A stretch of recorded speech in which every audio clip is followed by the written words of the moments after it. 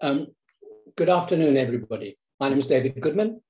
I'm the director of the China Studies Centre here at the University of Sydney, and I acknowledge the land on which the university is based, and its original owners, its current owners, and its future owners. I'm going to hand over to Jin Huang, who's from the School of Law, to chair the session, the roundtable session discussing the Beijing Olympics. I'd like to thank all our participants before I start. It's been a very interesting event to bring together. Over to you, Jean. Thank you very much, David. Thank you very much for everybody you tune in at this lunchtime. Beijing will organize the 24th Olympic Winter Games, officially starting tomorrow. Actually, if you follow the game of curling already started. Beijing will also host the 13th Paralympic Winter Games in March. This is very exciting. I actually already marked my calendar of some of my most favorite games. However, this Olympics is also hosted amid a pandemic and surrounded by some concerns and controversies. And today we are very honored to have 4 distinguished guests to explore the political, public policy, law, and economic implications of these Winter Olympic Games. We are going to compare these Winter Olympic Games with last year, the Tokyo Summer Games, and also more than 10 years ago, the 2008 Beijing Summer Olympic Games. Now, let me introduce our distinguished guest. Our first speaker is Professor Tim Harcourt, who is an industry professor and chief economics from the University of Technology of Sydney. And our second professor is Professor Deborah Healy, who is a director of the Herbert Smith Freehills China International Business and Economic Law Center at the University of New South Wales Law Faculty. Our third speaker is from Japan, the Professor Keiji Kawai, who is a professor of sport law at Toshika University, Tokyo, Japan. And our last speaker is from China, and Professor Yang Pei, who is a leading sports law expert in Beijing Normal University. Thank you very much, our distinguished speakers. And today, we are going to organize this webinar in a roundtable format.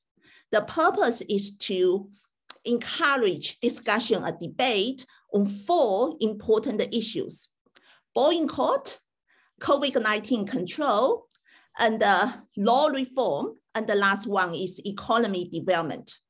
The reason why we put the law and economic development at the end, not because they are not important, it is because we would like to focus on the consequence or the future impacts of the Olympics.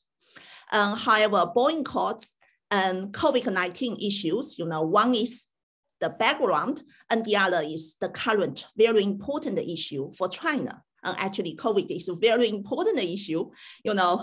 Several weeks ago, the incident in Melbourne in the Australian Tennis Open. Okay, so I do not want to waste any time. Let's go into our first topic, which is the boycotts. I would like to bring a comparative study starting from the 2008 Summer Olympic Games, and today the change of the geopolitical atmosphere. So on one hand, China and the US can see themselves as competitors for the world leadership.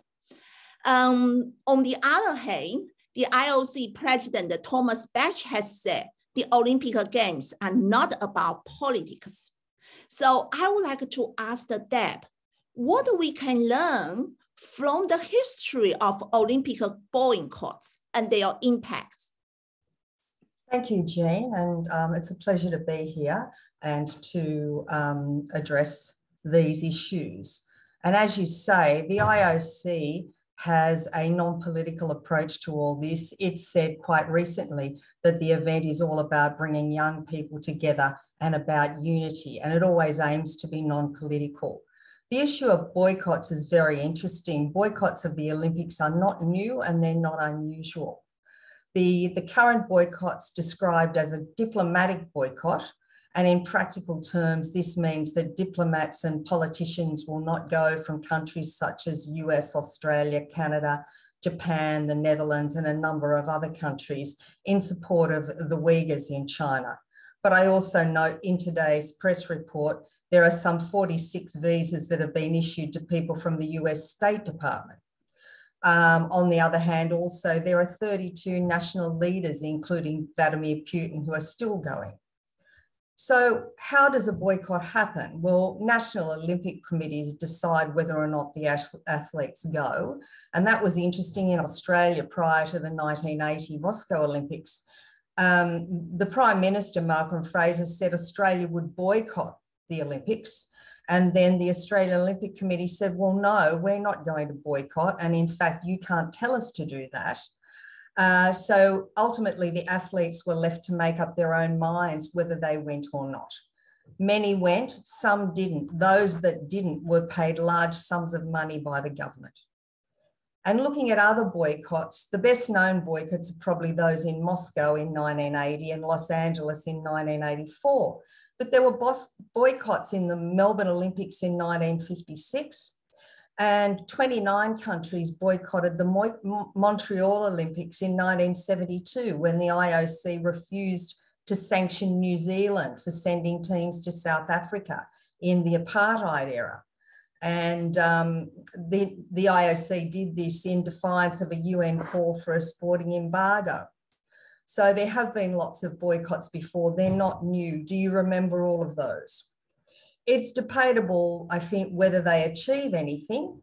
The South African boycott over apartheid is probably an example of a boycott which was successful, if there's such a thing, but it was accompanied by trade sanctions, and there was universal sanctioning of athletes who actually went there, including some Australian cricketers who went there on a rebel tour, and the Australian captain, Kim Hughes, was sanctioned by Cricket Australia over that. So, but those, and also those were athlete boycotts. Certainly boycotts by non-athletes are not likely to be as effective as boycotts by athletes because they're not so in your face, you don't see them as much. So what is a diplomatic boycott? Well, a diplomatic boycott's really a sign of disapproval of certain behaviour by another government. But there's an argument also that diplomats miss the opportunity to engage their counterparts on controversial issues and advance agendas by not attending. And this has been recently said by IOC member Lord Sebastian Coe from the UK in an article in The Economist. So those are a few thoughts on boycotts, the history, the likely effect, and I'm sure others have things to add to that. So thank you, Jean. Thank you very much, Deb. You know, what you said actually reminded me one of historical documentary about the, you know, the several boycotts you mentioned. I think one point made by that documentary is the person really suffered is the athlete, because the athlete's life, you know, actually is not that long. If you miss one Olympic and then you miss it, it will be 4 years, very important part of the life. But I fully agree, politicians, they may have their very important point to make. Another issue regarding, you know, the political background is, you know, from my legal perspective, is actually before the Tokyo 2020 Olympic Games, the IOC extends opportunities for athletes to, you know, to make their expressions during the Olympic Games. So my question for you is, what are the obligations of athletes around the issue of political comments? Well, it's interesting that you raise it and you raise those changes, Jean, because those requirements have been incredibly strict. I mean, I've been looking at these issues since the 90s and have had to explain them to athletes and to sporting organisations and sponsors. And they have significantly relaxed only last year. Rule 50 of the IOC Charter places strict limits on the rights of athletes to engage in their own personal advertising around the Olympics, and also to engage in demonstrations or use of political, religious or racial propaganda. So that's all banned at any Olympic sites. And bylaws to that particular rule provide that a person or delegation who breaches Section 50 may have their accreditation withdrawn and also suffer other sanctions. But political demonstrations also have been long-standing in Olympic Games. Perhaps one of the best is the demonstration by Smith and Carlos, US athletes, in Mexico City after the 200 meters final, where they gave the so-called Black Power salute. And that also involved Australian silver medal winning sprinter Peter Norman, who actually was never selected by the AOC again after he stood in solidarity with them.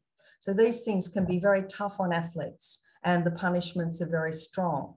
So the IOC made clarifications ahead of Tokyo. Athletes are now allowed to speak up in news conferences. They can speak on their social media accounts or protest on the field before a competition, but they are not allowed to express themselves politically on the medal platform, on the medal podium.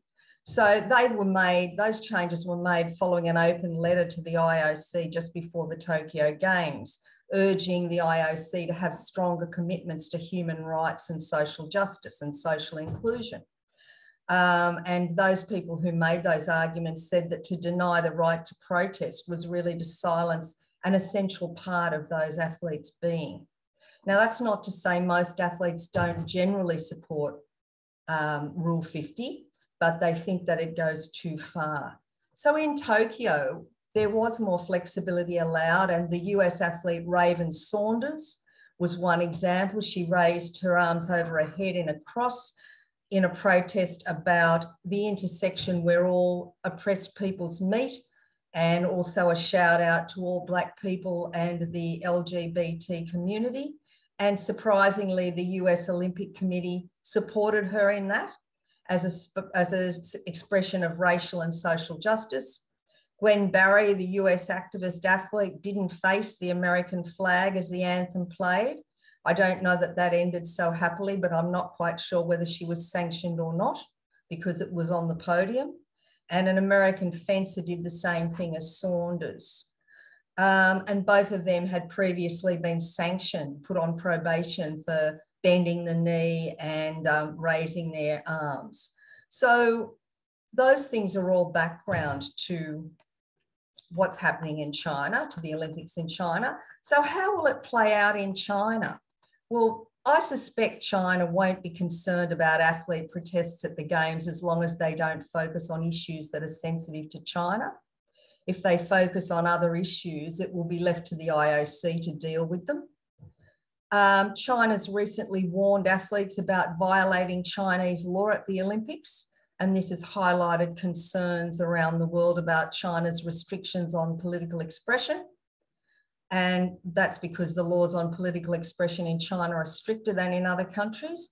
So it really remains to be seen what will happen if a foreign athlete challenges the Chinese restrictions by making comments on Chinese domestic policy, for example, or supporting a particular ethnic group.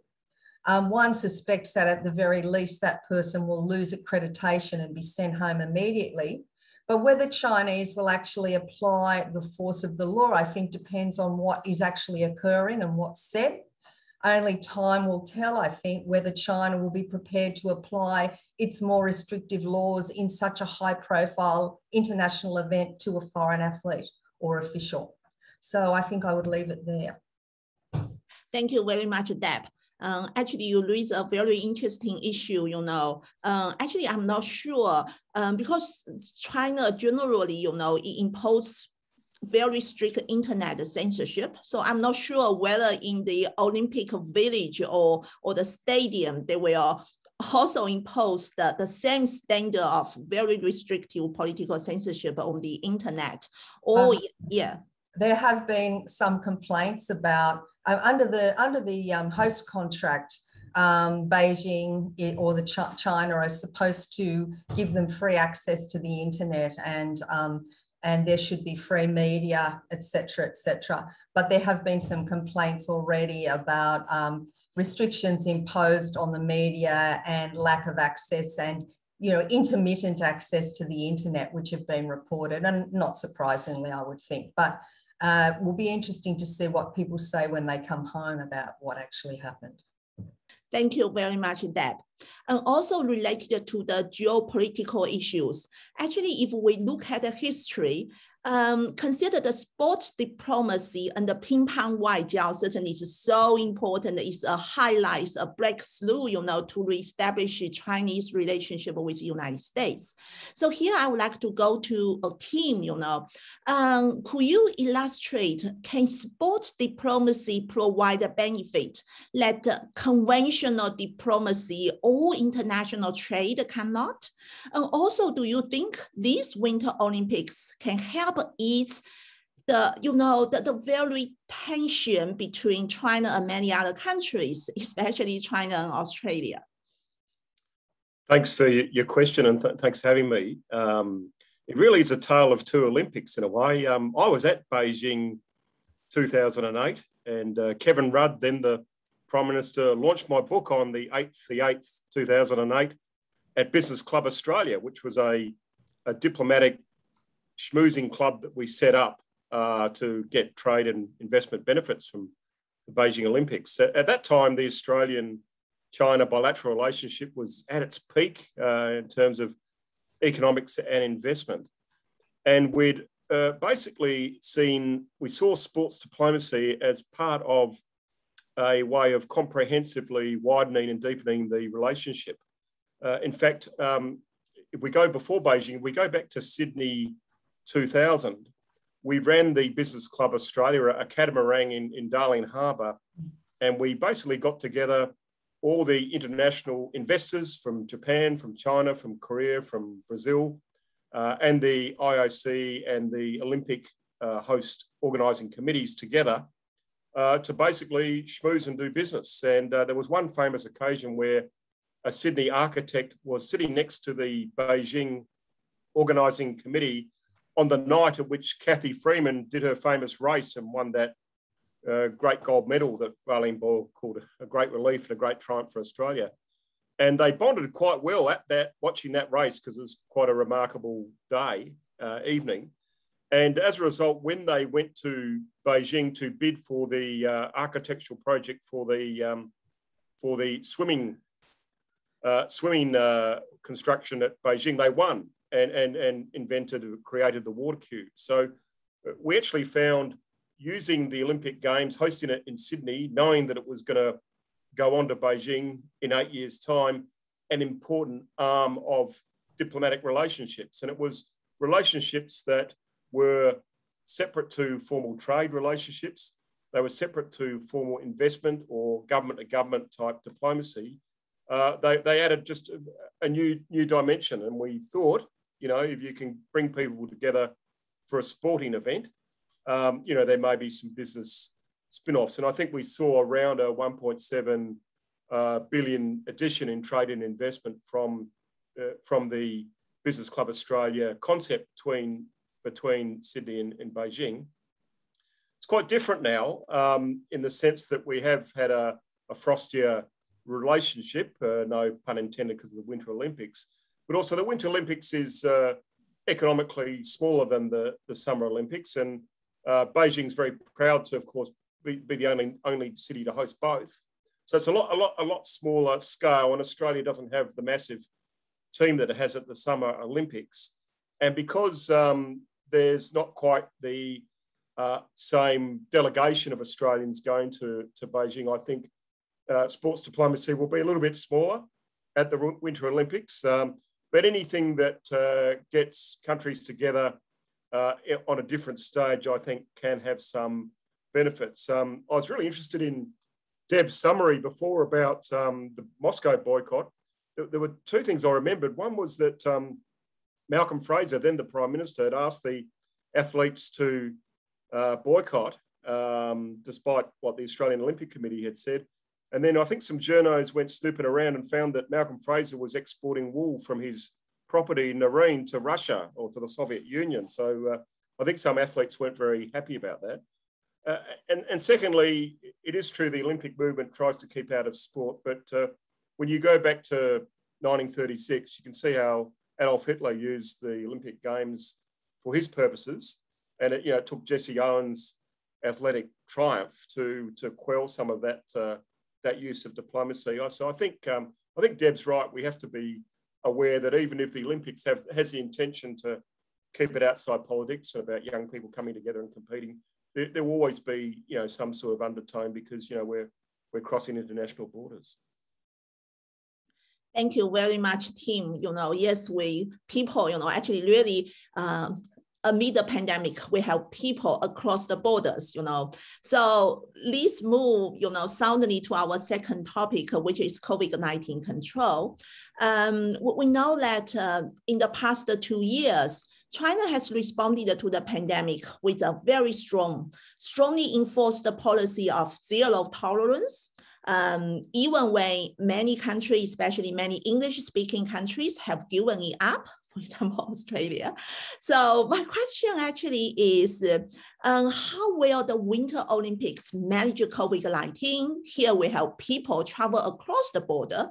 Also today from the ABC News, I know that, the recent small case in Tonga actually is due to the cross-border transport of cargoes, okay? So the question is, will this impact China's zero COVID policy? Please, Deb, we would love to know your opinion on these very important issues. Thanks, Jean, and I don't mean to monopolise the agenda at this point, but it will move on. Look, I think that China will handle COVID control over the Olympics very well. They're able to mobilise large numbers of people very quickly and efficiently. They have said that it will be a safe, streamlined and splendid global event in their press releases. But what you're looking at is some 3,000 athletes, trainers and support staff coming to China. So they'll be placed in a closed loop systems with tighter restrictions even than they had in Tokyo. Not all athletes are in the same loop and there'll be little interaction between loops. Apparently there are 2 main loops. Volunteers went into the closed loop several weeks ago. And as for volunteers, there are 2 groups of workers for every venue, and they will all have regular temperature checks. The loop is closed to the general population. They have specific trains allocated to the loops. And the rules about how COVID isolation, etc., will be conducted are contained in IOC playbooks, which are available on the IOC's website for athletes, officials and the media. And the approach is slightly different depending on the role of people. But all participants in the Olympics have to be vaccinated or they had to come 21 days earlier to quarantine. There'll be no foreign spectators and Chinese spectators can't buy tickets, they'll be hand-picked. The focus is really on hygiene, risk minimisation and minimisation of physical interaction. And all athletes must be insured from when they leave home to when they return home, which is the usual, but they have to be insured for COVID, which would be interesting.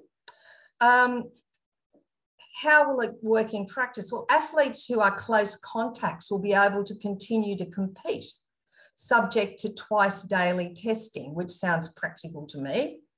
Athletes who test positive and are asymptomatic can come out of isolation once they've had 2 negative tests. Athletes who are positive and isolated who are really sick get sent to a special hospital.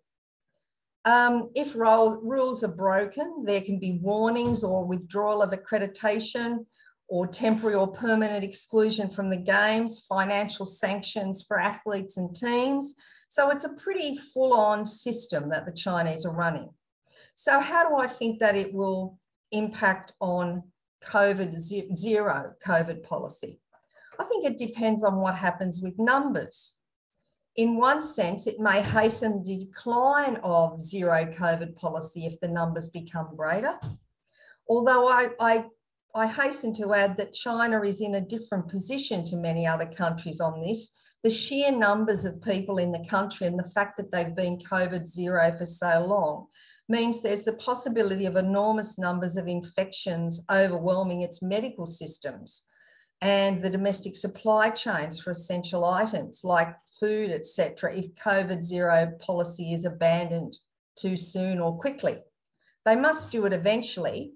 It may be gradually released. It's hard to say when that will be. Maybe this will be a leverage point to change the way things are done. Others may have other views on that. So thank you.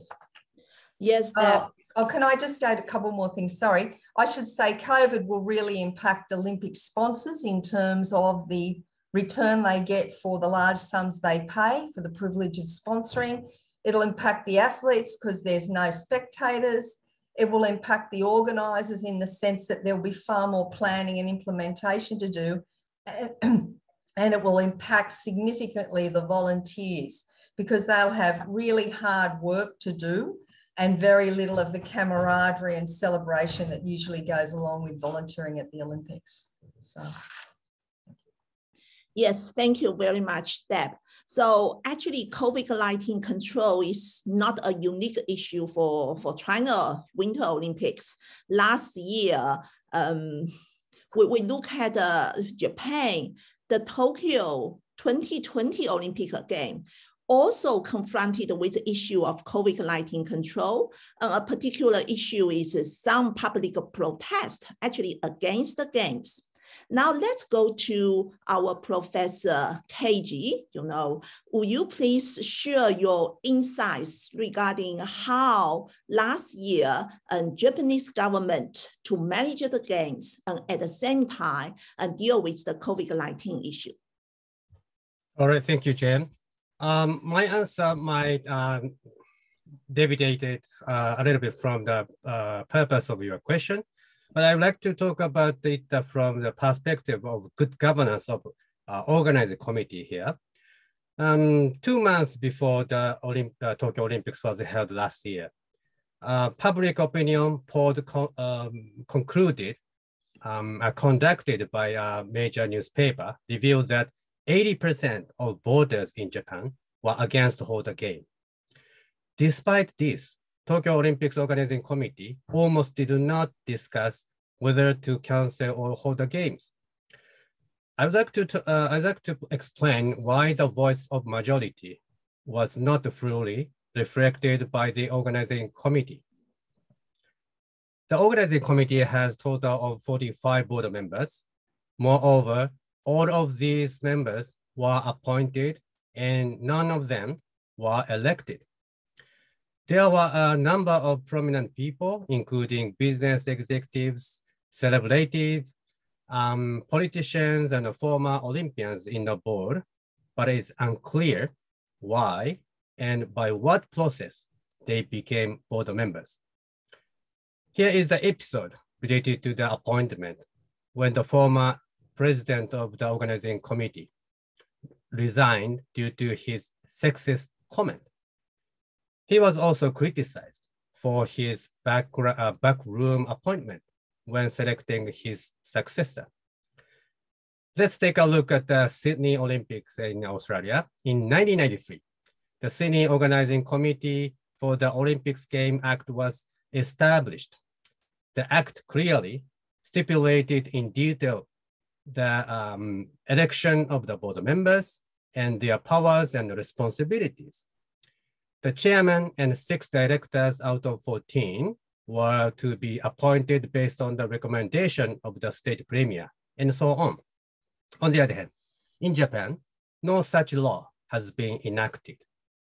There was no specific law to clarify the election process and responsibility of the board. Far from being a democracy, it was a closed and unclear process. This was Australia. Okay, I'll go back to the original point. Due to the pandemic, the majority of Japanese people called for cancellation of the game, but their voices were not heard. Why is that so? First, the board member did not necessarily represent the interest of the people. Secondly, according to the host city contract, the IOC has the authority to decide on the cancellation of the game. For this reason, the president of organizing committee, the governor of Tokyo, and the prime minister of Japan did not take the initiative to decide where to hold the game or not. They took the position that they had no authority to do so. The learning experience we had from Tokyo Olympics is that the concept of good governance had not been working well, especially under the urgent situation like a COVID-19 from the perspective of democracy. It is very ironic, but if the organizing committee was a democratic organization, the Tokyo Olympics would probably not have been held last year. That's all from me. Thank you. Thank you very much, KJ. So if we do a comparative study between good governance and China Games and the Japan Games, so one, significant difference is what we heard from China general publics are mostly they are very positive to welcome the games. They seem that there is at least no heard concern about how the COVID-19 would impact on the China's, zero tolerance policies. From one media, I see, the organizing committee in Beijing actually suggests the Beijing residents, if you had a car accident, unfortunately, with, Olympic, cars or traffics, please leave the traffic scene as soon as possible. Do not, get contact with each other. As Deb said, it actually depends on the time. In the future 2 months, we can see how the games, the cross-border movement of people and also the goods, how that may impact on China's zero tolerance of the COVID-19. Okay, now let's move to our third topic, which is the interaction between the domestic law and international law. Actually, as KG just now mentioned, the organization, how the organization has been elected, whether the governance of that particular committee demonstrated the democratic principle is important to the whole impacts of the games. Here I would like to go to Professor Pei. We know that last year, Chinese legislature proposed a very important and comprehensive amendment to Chinese sports law. Can you briefly illustrate the major contents of this amendment, its background, and also its implication, especially consider the Winter Games? Thank you, Pei. Thank you, Jim. About 6 years ago, I lived in Sydney for about 3 months. I have many fantastic memories in this period. So today is the last day prior to the opening ceremony of Beijing Winter Olympic Games. It's my honor to be invited by the China Studies Center of the University of Sydney to discuss legal topics on Beijing Winter Olympic Games with experts from Australia and Japan at this webinar. A lot of thanks to China Studies Center, Professor David Goodman and Professor Jing Huang. The first topic I want to discuss is revising the sports law of China. In last year, Chinese National Congress published the revised draft of sports law of China. This is the first time for this law to be revised substantially since its coming into force in 1995. The draft has 11 chapters containing 109 articles. Which doubled the number of the current sports law. It should be noted that the term sports defined in China's sports law includes both sports and physical education. So China's sports law is a comprehensive legislation covering social sports, competitive sports, and physical education in schools. Well, for the time limit here, I just want to mention several important revisions of the draft. Firstly, on national fitness, the revised draft provides that one purpose of the legislation is to promote building sports power and healthy China. The draft recognizes the citizens have rights to participate in sports activities equally, and it changes the chapter title of social sports into national fitness and provides that the state implements the strategy of national fitness. Secondly, on physical education in schools, recent years have seen the decline of Chinese youth physical quality. Against this problem, the draft confirms that the state gives priority to develop youth. Okay, so there may be some technical issues, but let's move to Professor KG. We understand that the gender issue is a very important, legal issues. Actually, not only legal issues, some public health issues as well, discriminations issue as well, because especially we consider the transgender issues recently become a hot topic in the United States. So would you please share some insights regarding how Japan deal with the gender issues in the Olympic Games? Okay, thank you. I would like to share two, topics and a story that happened during this, the Olympics. One is about the sexist comment made by Yoshiro Mori, the former president of the Tokyo Organizing Committee. At the JOC, Japan Olympic Committee meeting, he jokingly said, the meetings in which women participate will be longer. In view of Mr. Mori's personality, such a comment itself was quite imaginable, but he was criticized for not understanding the Olympic movement, which advocates gender equality. And he was forced to resign as the president of the organizing committee. There were twists and turns in the appointment of the successor president, but in the end, Seiko Hashimoto, a former Olympian, and she got the bronze medal actually, and politician, replaced Mr. Mori as the president.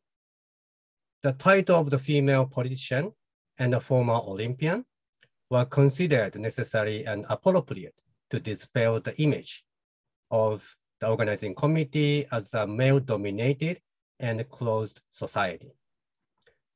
Another one that happened was the composition of the board members in an effort to increase the number of female board members from 20%. 12 new female board members were appointed, bringing the total to 40%. This is my personal impression, but a series of revisions was merely for the sake of building up their image. So they seemed superficial. My answer to the question how to address with the gender issue in Olympics is that the organization committee had to promote the Olympic movement since it was their obligation. So they sometimes dealt with it superficially. However, the Tokyo Olympics became a good opportunity for society to think about the gender equality deeper in the same time. All right, thank you. That's all from me. Thank you very much, KJ. Yes, gender issue, is so controversial. If we, consider the Peng Shuai incident, it will really further politicize, the gender issue. Now let's go back to Professor Pei. I think there are maybe some tech issues, with Professor Pei. We are going to deal with that later. Now let's look at the economic impacts.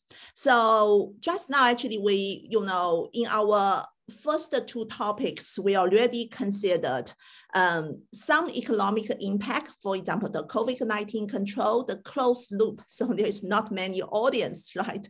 Especially international visitors. The protest, for example, in Japan, and the postpone of the games, which all have significant political impacts. So my question for Tim is, are there economic benefits to hosting the Olympics or similar events? So this, I think for many Australian audience, actually they are interested because we are going to host the Olympics soon in Queensland. Exactly right. We've got Brisbane following on from Sydney 2000 and Melbourne in 56 when it comes to the summer games. I don't think we'll be hosting a winter one in Australia unless Tasmania wants to do it, or Canberra, but I think summer is where we're at. It's interesting with the economics of the Olympics. Most of the benefits are thought to be, of course, the broadcast rights, the ticket sales that you share with the IOC, but also tourism and trade, jobs in which you invest in infrastructure. And also some nations see it as a way of improving their brand for tourism and international trade and consumerism. For instance, Seoul in 1988, as South Korea was moving out from a dictatorship towards democracy, saw the Seoul Olympics as a great way to highlight the great work that South Korea had done from being a country that was poorer than Africa in the 50s to an OECD country that eventually became. Beijing itself in 2008 saw it as a showcase of technology and the great innovation in pulling so many millions of people out of poverty in China. So in some ways it's a showcase. But there have been difficulties on the cost side as well as the benefits. Oxford University did a study of all the Olympics, and with the exception of Los Angeles, they've all blown out in terms of cost. One reason is that people underestimate the infrastructure investments they're going to have to undertake. At one stage, there was this beauty contest bidding stage where each country, each potential host city would try and impress the IOC delegates by giving them more champagne and more fancy hotel rooms and show brand new stadia and brand new infrastructure to try and outbid other cities.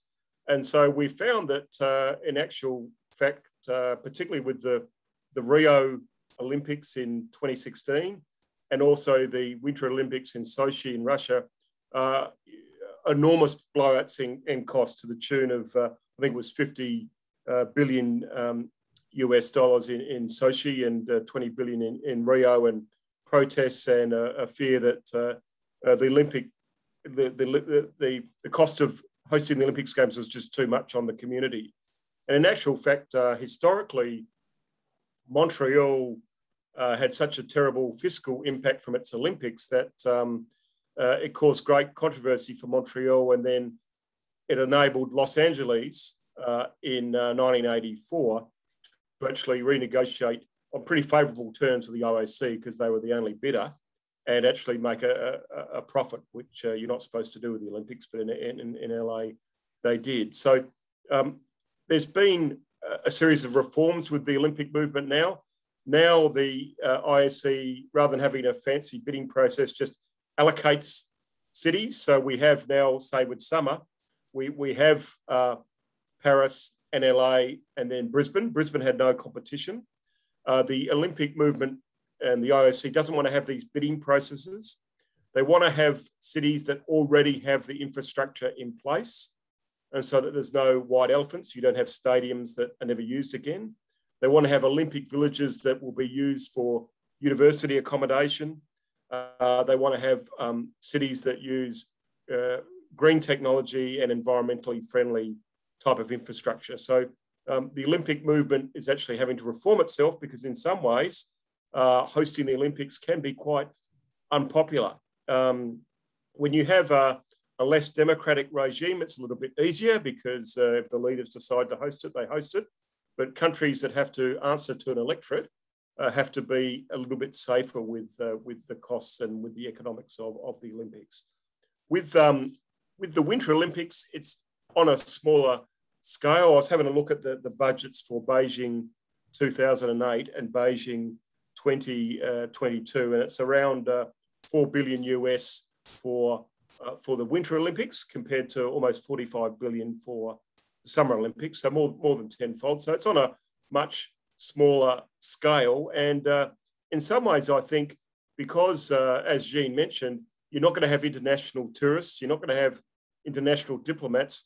Most of the Winter Olympics has been focusing on giving domestic tourists in China what they want, domestic winter sports fans in China what they want. For the regions of China, mountainous regions in the north of China that has winter sports, they've been really having their infrastructure beefed up. I think the Chinese government said they'd make 800 ski resorts by the time of this Olympics, and I think 654 ice rinks, the Global Times said. So they've really tried to put a lot of infrastructure, a lot of pump priming into the impoverished regions that are susceptible to, that are going to be more enticing for winter sports. So I think with the economics of it, I think people are wary that there are a lot of costs to putting on the Olympics. There are benefits that some economists think are dubious. They think a lot of the tourism would have happened anyway. I think for somewhere like London and Paris, they're always going to get tourists. So I think it's not as important for them to hold an Olympics. And as Jean mentioned in the introduction, you're not going to get the international tourist impact for these Winter Olympics. So you're going to have to rely much more on domestic tourism and domestic expenditure. But as we know, China's been moving from a nation of shippers exporting around the world to a nation of shoppers. So it's much more focused on domestic consumption and investment. And perhaps the Winter Olympics is symbolic of China's new approach to economic development. Yes, Tim, I would say I fully agree with you. I study international trade.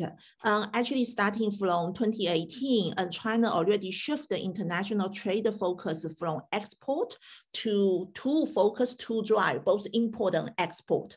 And especially earlier this year, in terms of internet economy, China actually focused on the domestic side. Okay, so I really fully agree with you that the Winter Olympic, if we look at the economy, it actually, go back to Professor Pei just now mentioned the purpose. One important purpose to amend the sports law is to encourage the public awareness regarding sports, regarding physical education, and the relevant facility building.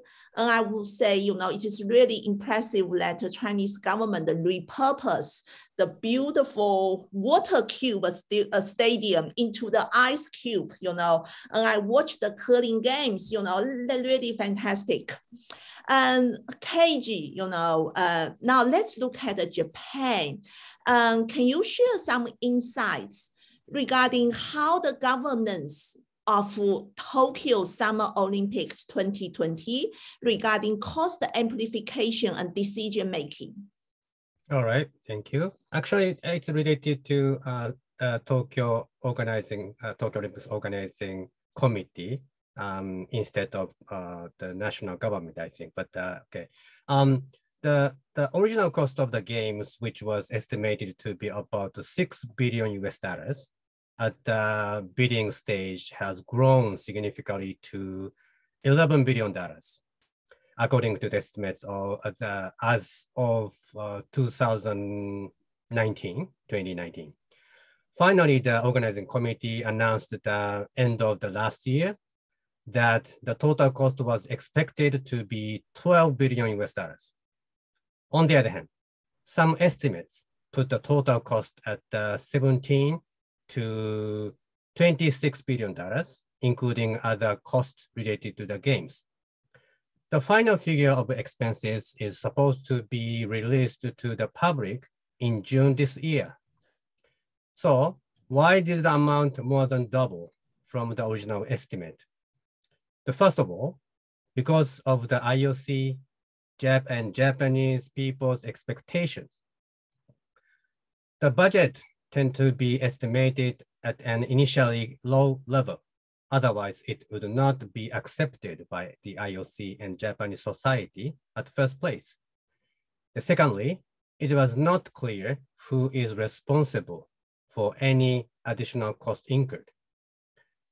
The organizing committee has been open regarding the amount of expenses, but not on the details.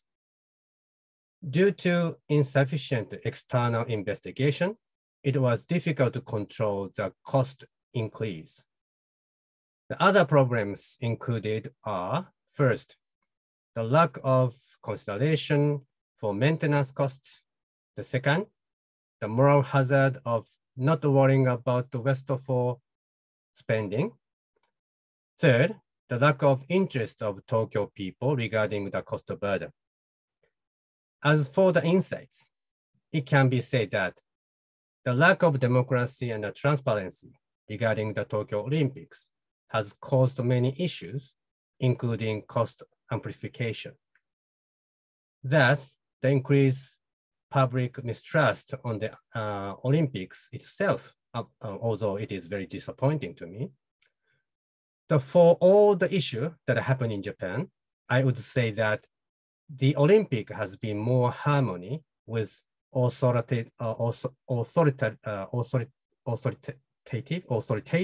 approach than a democratic one.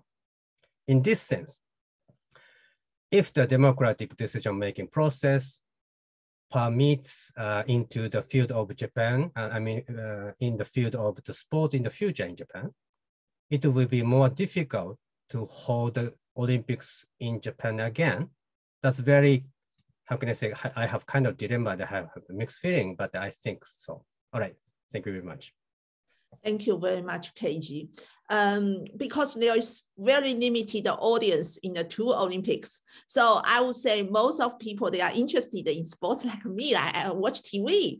So, or I watch YouTube, you know, the streaming of the real games. So this implicates a very important intellectual property issue. Now let's go to Professor Pei. So can you share some information on how Chinese government and legislator or law enforcement will protect intellectual property amid the Beijing Games? So, you know, I just look at our QA's, you know, QA board. We have one question. And the question is it possible for China changing its zero tolerance policy after the Olympic? You know, I have to say, I'm also very interested in this question. You know, currently my mom lives with me and she just wants to come back to China. But due to the Olympic, the very tight control, she said, okay, I'm going to postpone. And then in March, there is Paralympic Games. And then later, and they will have a better idea than me. There is a very important CCP big conference again. So how about our, you know, speakers? Do you have an idea whether China may, you know, tighten up or maybe change its zero tolerance policy after the Olympics? Well, they're not going to change it during the Olympics, are they? I mean, I think they're going to be at the moment focused entirely on the next 2 weeks. And you've seen, you know, the footage from Beijing where they're testing journalists and athletes every day. There's little sleeping booths where they go, and in some ways, I think they don't want anything to spoil the spectacle of these games. What they do after the games is another matter, and in some ways it buys them a bit of cover. If they do want to slightly change their strategy, they can always, you know, blame the pesky foreign athletes for ruining their COVID zero atmosphere. But I think they'll just be focused on the games for the next 2 weeks. I fully agree with you. Yeah, so really the Olympics is so important. I think in a recent conversation paper published by David, and David also argued that this is very important, you know, a window for China to demonstrate its success and its economic strength and the political supremacy or etc. Yes. My another question is it possible to share notes of Professor Pei's comments? Yeah, I think that's possible. The third question is how will you evaluate the success of an Olympic boycott? That is, what factors determine the success or failure of an Olympic boycott? Deb, I guess the question is for you. I don't know, because I don't know that there have been very many successful boycotts. I think that it's a matter of making views known and then seeing if results can be changed. And as I said, in South Africa, that's possibly the one you would describe as the success, but that went on for a long, long time. There were trade sanctions. People were held in disregard if they actually went to South Africa. I think there was general agreement that it was time for things to be changed there. Whether there's the same sentiment internationally in relation to the issues which have raised the political boycott in relation to the Games, I think is questionable.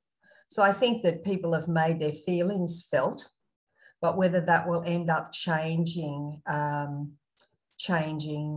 position is debatable. And I think, you know, to go back to what Tim said, you know, the position globally was quite different when the Games were on in 2008, and I was in and around China at that time, and China was excited about opening up. People were excited about going there. There was a feeling of a new way of doing things, but I think all of that has dissipated at the moment. And it'll be interesting to see what happens going forward. But I suspect that the boycott will have a limited impact for the moment.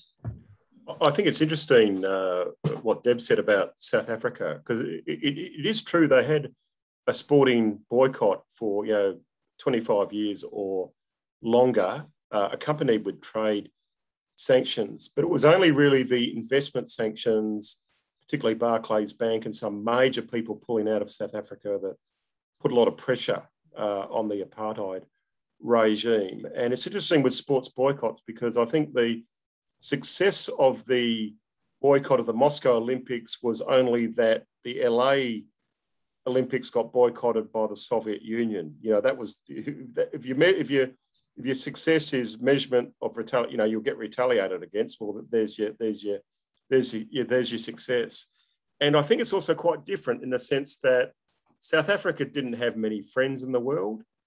It wasn't a major economic superpower, that China is now. And, there's plenty of people who can point the finger on human rights right around the world. So I think it's quite a different case in the terms of the economic power of China relative to South Africa under the apartheid regime, and the relative isolation that the apartheid regime of South Africa faced globally and within the continent of Africa, and indeed within the Commonwealth. And, going back to the earlier comments, and when you compare a tale of two Olympics, I think Deb's right. 2008 was about China and the world.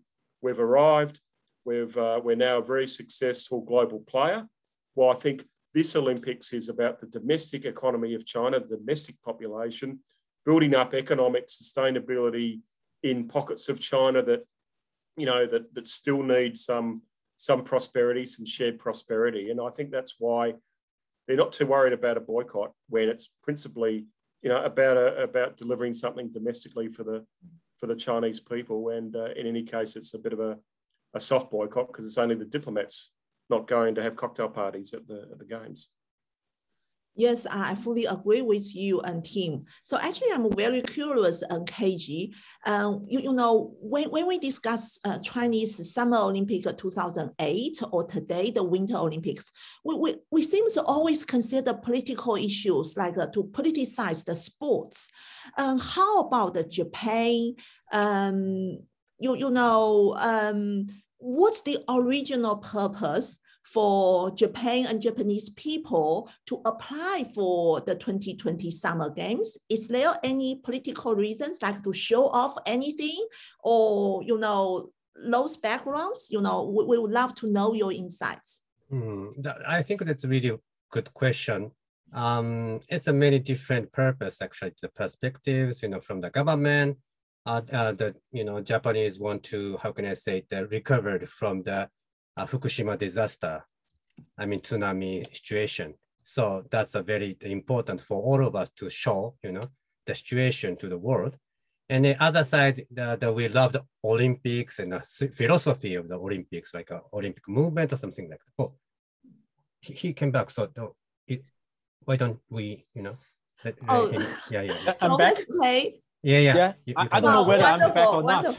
Yeah. So tell us, you know, about, you know, IP issues and also the sports law amendments. Yes. Okay, I will to summarize some points of my. You have topic. plenty of time. You have plenty of time. Yes. Okay. So can I get back to yes. You can start from physical education amendment. Yeah. You stop at the physical education. Yes. Okay. Thank you very much. So on physical education, schools recent years have seen the decline of Chinese youth physical quality. Against this problem, the draft confirms that the state gives priority to develop youth sports and promote the integration of sports and education. The draft adds several hard provisions to ensure that minors can participate in sports activities sufficiently at school. Certainly, the draft adds a new chapter on anti-doping. Article 13 of the draft provides that international treaties China has concluded or acceded to have to be reserved. You know, as China is a contracting state of UNESCO Anti-Doping Convention, it has promulgated a series of regulations and rules to implement its obligations under the convention. However, in the hierarchy of Chinese law system, regulations and rules are in a position lower than law. The new chapter summarizes the essence of the above regulations and rules into sports law and manifests China's determination to combat doping. Then about the establishment of sports arbitration system in China. The current sports law stipulates that disputes in competitive sports shall be resolved by sports arbitration institutions. But in fact, that sports arbitration institutions have never been established in China, and the judicial courts are very reluctant to accept and hear sports disputes. Therefore, China has always lacked the dispute resolution for sports. In recent Olympic Games, several professors and lawyers from China have been appointed as arbitrators for the ad hoc division of CAS. Along with reports made by Chinese media on Olympic arbitration and advocation of these Chinese arbitrators, legislators more and more summarize along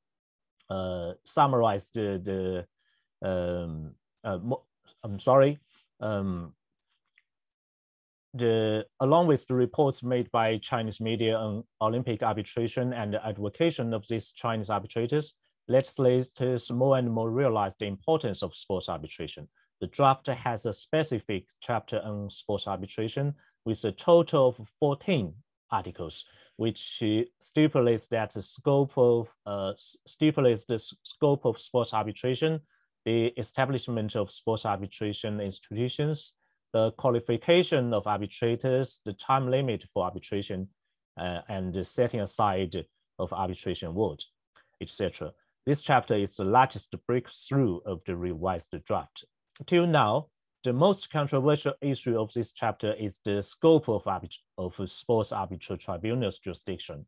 As China has established the commercial arbitration system and the labor arbitration system respectively in the last several decades, the legislators exclude explicitly commercial disputes and labor disputes involving sports elements from sports arbitration, so as to ensure that there will be no overlapping on the scope of jurisdiction among commercial arbitration, labor arbitration, and sports arbitration. In a word, according to Article 76 of the draft, the sports arbitration institution will only concentrate on doping cases and the disciplinary cases. However, it seems that most scholars and practitioners in China dissent with the legislator's logic and the provisions in Article 76 of the draft.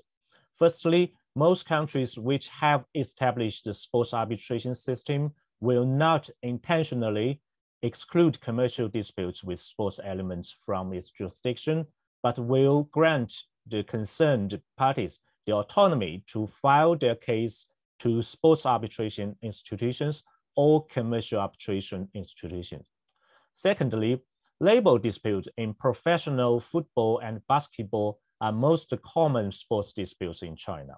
If sports arbitration institutions can't hear these cases, its significance will be much weakened, and even its necessity is suspectable.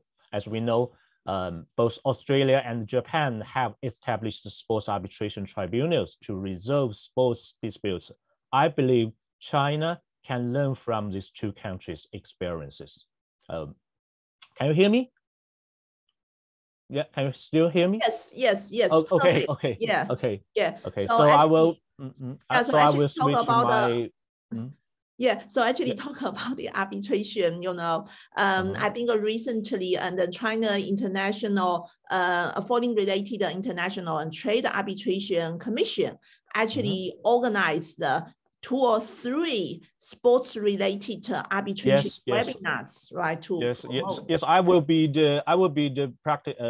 participate in the 3rd webinar of the CTAC. Okay, wonderful. Please, just keep us informed. I will be very happy to distribute, that webinar information. Sure. Thank you very much. I will switch to the 3rd topic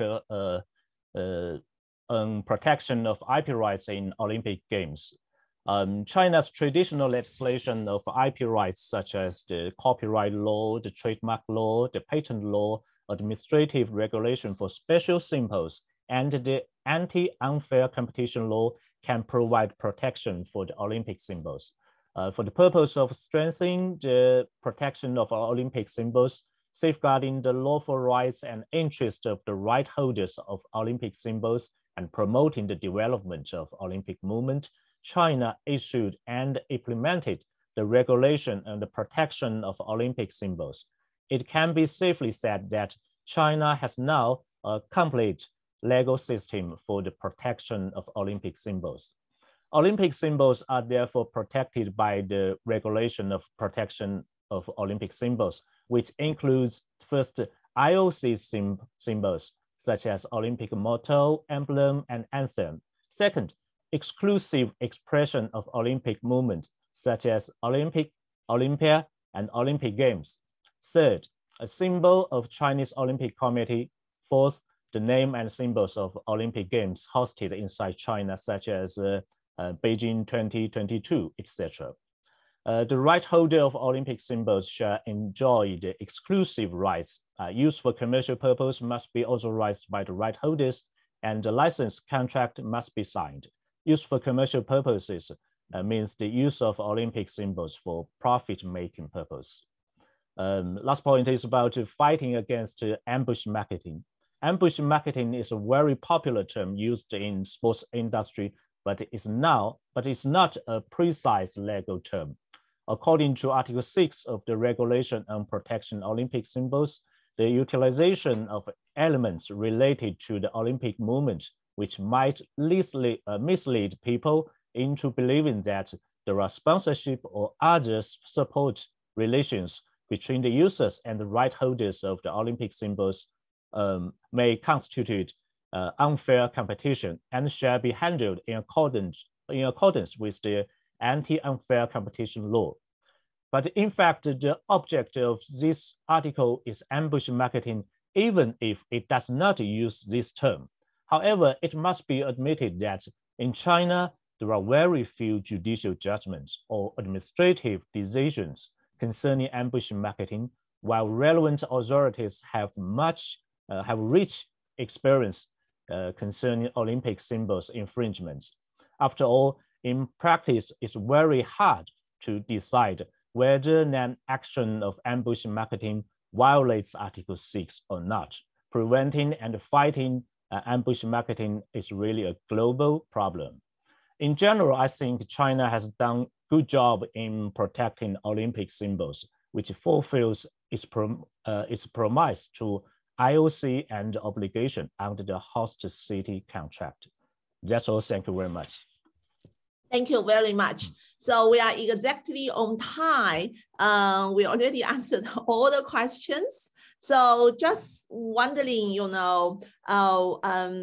maybe each of our speakers, you can quickly use one sentence to summarize, what do you think this Beijing Winter Olympics, Beijing become the first city to host both Summer and Winter Olympics, also in this very intense geopolitical background. So can you just use one sentence to summarize that you think the most implications of this game? So let's start with Pei.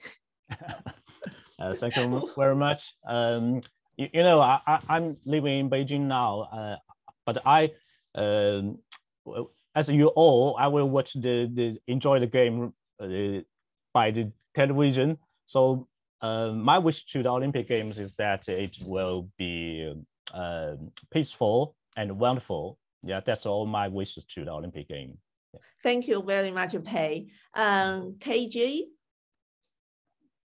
All right, thank you very much. I hope that the Beijing Olympics will be successful, and also Olympics will prevail over political issues and other issues. So I hope so. Thank you so much. Yeah, this is very important. I fully agree with you. Yes. Ting? Yeah, well, congratulations to Beijing for holding the Summer and Winter Olympics, and I hope it shows that China is part of the world, is a part of the world citizen, and can go through into the world with great pride and also without fear.